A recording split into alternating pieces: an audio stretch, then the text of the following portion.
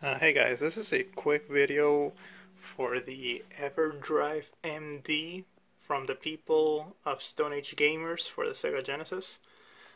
This is just me discussing a quick little issue some of you may be having. When you select game, you might have something like an SLE error 110 or 56, or the menu itself just looks messed up. The I've seen people say that, oh, you want to completely format the SD card to a correct manner or do other little things. You don't really need to do all that, at least for me. All you simply have to do is go to options and set your Gen 3 mode to on. This was originally on for me before, but then I upgraded the OS to 36, and I guess it just reset it back to off.